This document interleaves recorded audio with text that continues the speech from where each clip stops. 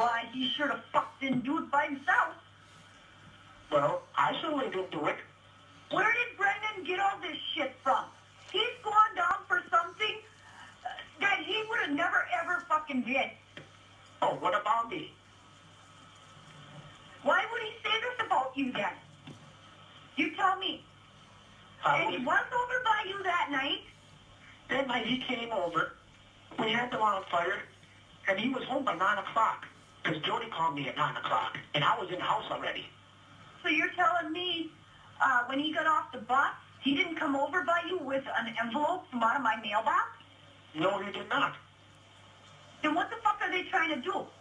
You'd have to ask him. So my son's going to go to prison. Well, I don't know. What do you mean you don't know? Yes, he is gonna. Life in prison he's gonna get. And he's only 16. It ain't my fault, is it? It ain't my fault at all. Just by his statement right there, he's got life.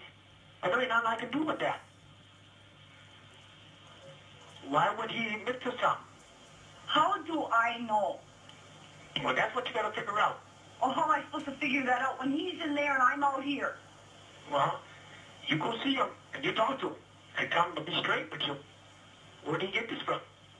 You know, ask questions. Because that didn't happen over by me. Well, it didn't happen by me either. No, it didn't happen somewhere else. Well, just see what you can do and nothing else.